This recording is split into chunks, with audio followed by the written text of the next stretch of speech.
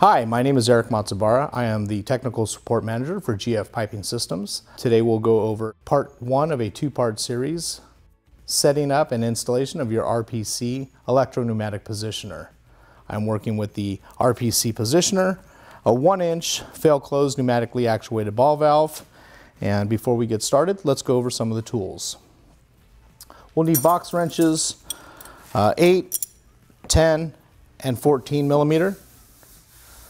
Use some hex wrenches, 2 and 3 millimeter. For our pneumatic connections, we're going to use a G thread.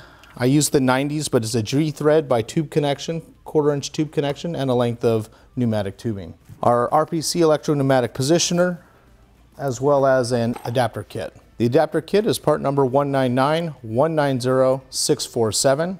Inside we have your mounting brackets, so uppers and lowers. We have the adapter spindle, as well as the hardware.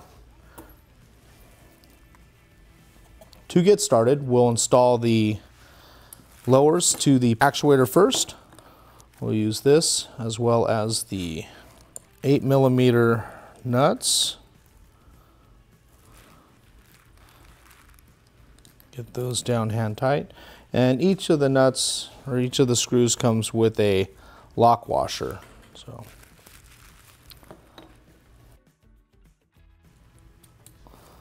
use an 8 millimeter wrench just to snug those up.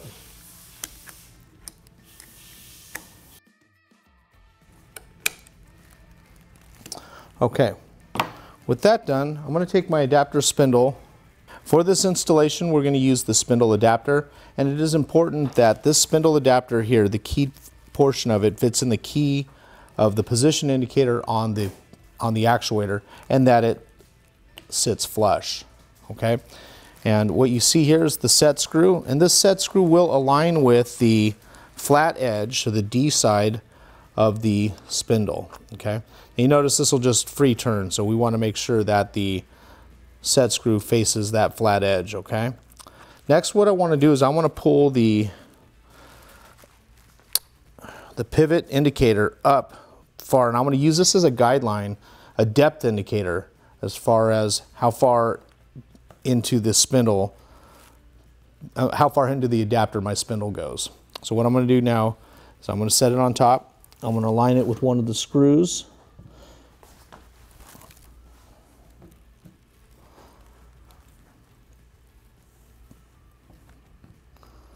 And just lining up the holes, I should be able to get one of these in place.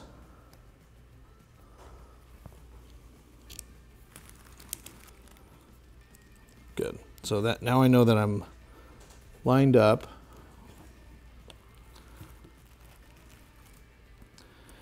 And now that what we have here is the pivot indicator is now a good guideline for the depth of my spindle adapter. So I can take that off. I can take my spindle adapter, use my spindle adapter, the 2 millimeter hex wrench,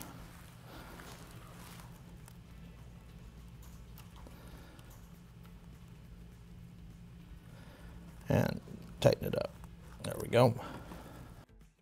Now I'll install the other upper half of the mounting bracket.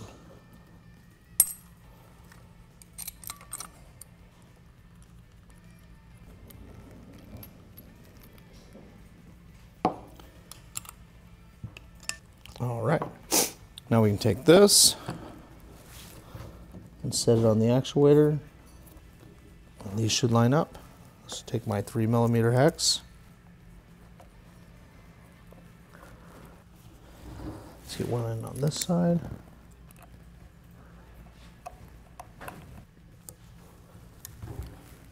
So the only tricky part on this was aligning that spindle adapter so it sits flush to the top of the indicator cap of the actuator. So here we have it with a flush fitting right there. Okay. Your positioner is now attached. The pneumatic connections will look like this. You have 2 ports. You have your control port, it's labeled A1. And you have your pressure port or your supply line, that's labeled P. So A1, I'm going to go ahead and thread in one of my 90-degree tube adapters. Again, this is 1/4 G thread by tube.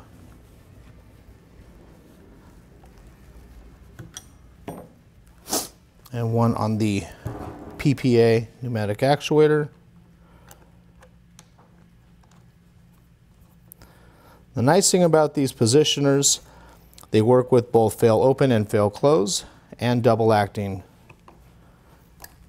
actuators. So once we get that all snugged up, align the connections, install your pneumatic tubing, and you're good to go.